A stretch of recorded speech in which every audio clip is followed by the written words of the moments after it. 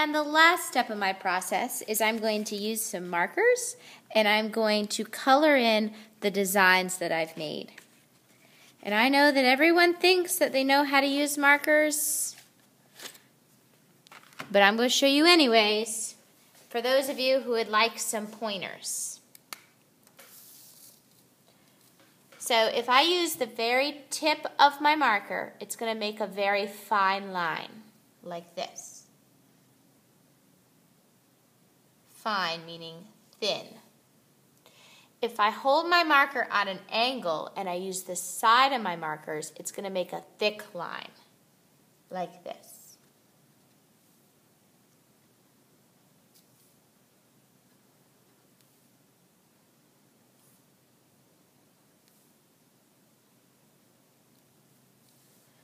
Now, I want this whole section to be red.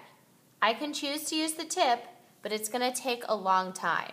If I use the side, I can color a lot faster and, in my opinion, more effectively because it looks so much neater. You gotta stay in the lines, control the marker. Don't let the marker control you. There you go. So because I have red on the right side of this square, when I move to this square, I'm also going to have the red on the right side. When you're making a pattern, I always think it's best to really, really like your pattern. Why? Because you have to do it again and again and again and again.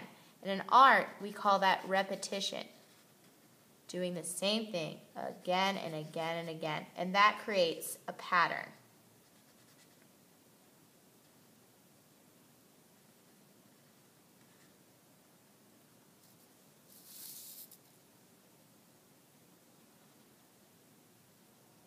Once again, I'm using the side of the marker.